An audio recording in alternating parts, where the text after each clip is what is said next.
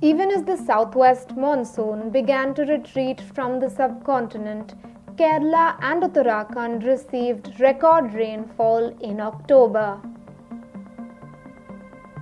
Over the last few years, there have been variations in the pattern and intensity of rainfall in both these states and others.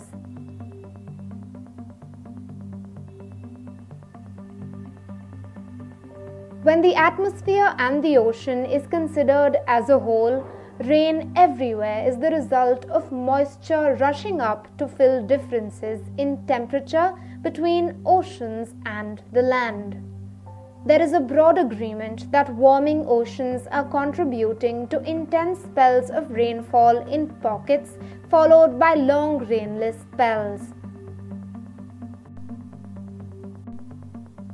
But specific instances such as what is being seen in Kerala and Uttarakhand aren't unprecedented. The monsoon cycle is prone to large variations, and every year regional factors get accentuated, which then lead to extreme climate events.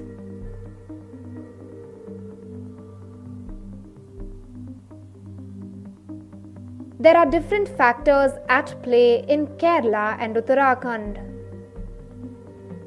There have been two rain-bearing low-pressure systems that are active in the Arabian Sea as well as the Bay of Bengal. The low-pressure system in the Arabian Sea contributed to the heavy rain in Kerala, whereas the western disturbances are what caused the rain in northern India.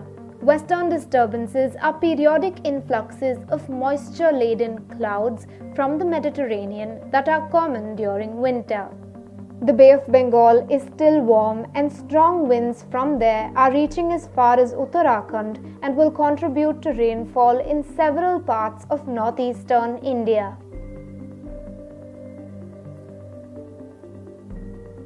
Normally, October is the month when the southwestern monsoon entirely retreats from India and the northeast monsoon sets in, bringing rain over Tamil Nadu, Puducherry, coastal Andhra Pradesh and Kerala.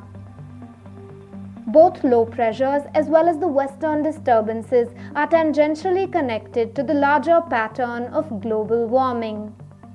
The Bay of Bengal is historically the warmer ocean that seeds low pressures and cyclones that bring rain to India. In recent years, however, the Arabian Sea too has been warmer than normal, leading to significant cyclonic activity. Overall, elevated temperatures are also contributing to warmer waters in the Arctic Ocean and drawing colder air from the poles with greater intensity. This has added to the increased moisture, thereby seeding more intense western disturbance activity over North India.